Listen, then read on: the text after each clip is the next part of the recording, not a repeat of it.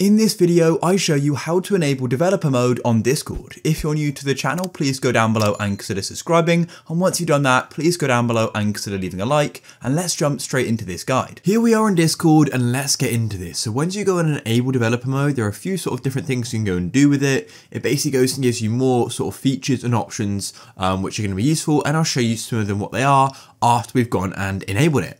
So to first go and enable it, what you need to do is come to the bottom left of Discord and go and tap on the user settings button. And once you're in your user settings, then what you need to do is scroll right to the bottom of this side menu here, scroll down, and then what you need to do is go and look for advanced under app settings just here and go and tap on it. Then as you can see, we've got two options here, one of them being developer mode. And as you can see, it says developer mode exposes context menu items, helpful for people writing bots using the Discord API.